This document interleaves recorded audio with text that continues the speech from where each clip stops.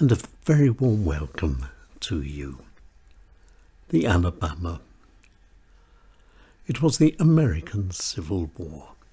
British companies were legally delivering arms to both sides, the North and the South. It was very good business. But shipping had different rules.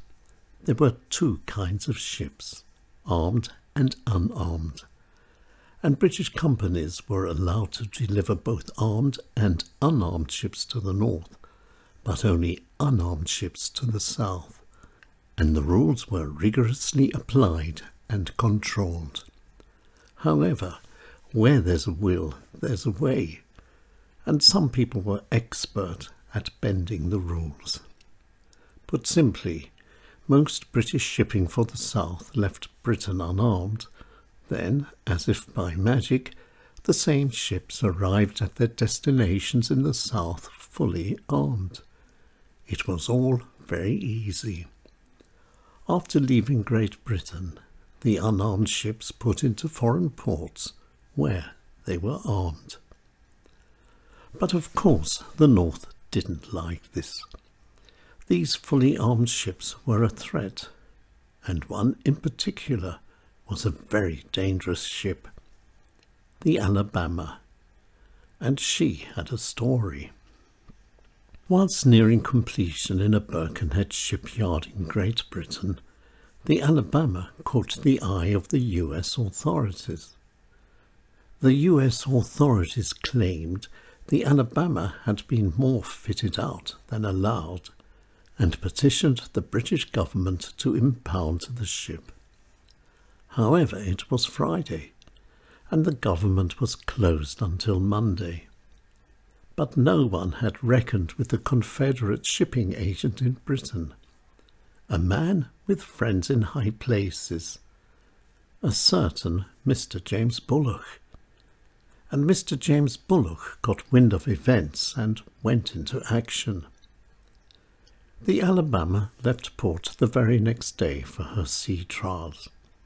On board were the Mayor and Mayoress of Birkenhead, members of the Birkenhead Council, and a small group of VIPs. Everyone was dressed in their best for this festive occasion. But the sea trials were shorter than expected.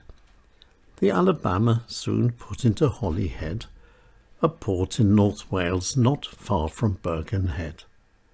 There was no time to lose. The guests were hurriedly put ashore, and the Alabama sped back out to sea. Then, after evading the USS Tuscara, which had been sent to intercept her, set course for mid-Atlantic.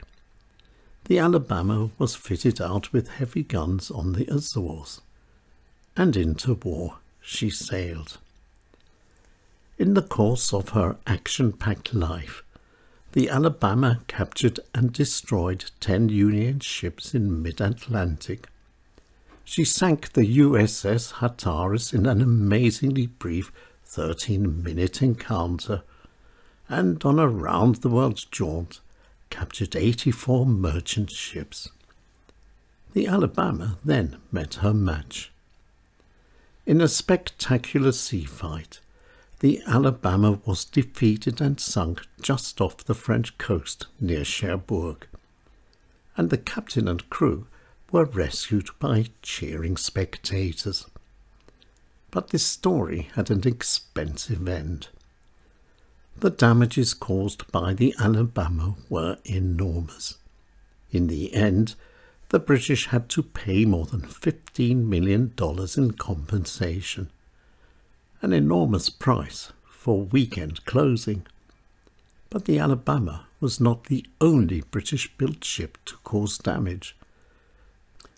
Maybe $15 million was not such a high price to pay. It's short-term and long-term. It's all how you see it. Shipbuilding then made very much money.